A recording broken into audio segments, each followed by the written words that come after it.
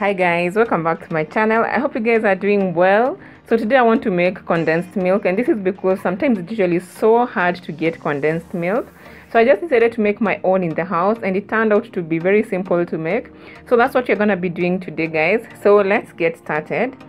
So I'm going to start by adding 2 cups of milk, and then I'm going to add 3/4 cups of sugar. Mix this up completely until the sugar dissolves. And then once it starts like boiling around the edges, I'm going to reduce the heat to low heat and then just leave it completely and let it just simmer away.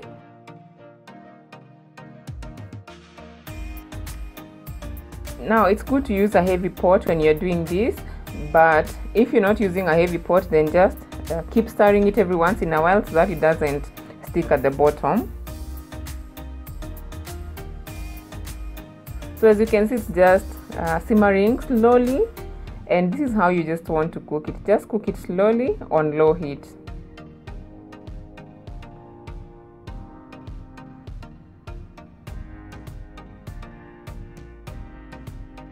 So this process normally takes around 30 to 35 minutes. For me, it took 35 minutes to get the right consistency.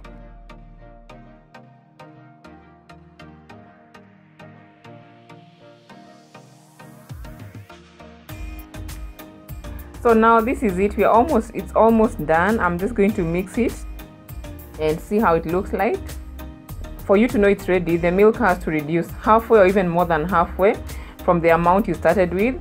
So that's one of the indicators. And then the other way to find out is to make sure it's thick, not like so thick, but it's normally thick. Like when you put it on the spoon, it's supposed to like stick on the spoon.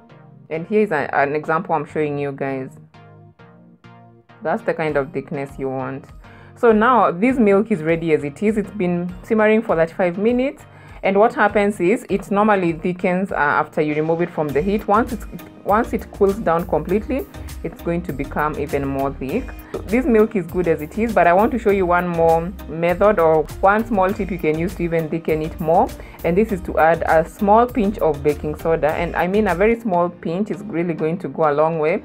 So just add a small pinch and then keep mixing it, and just give it a few more minutes to cook, and then your milk will be nice and ready and very thick, guys.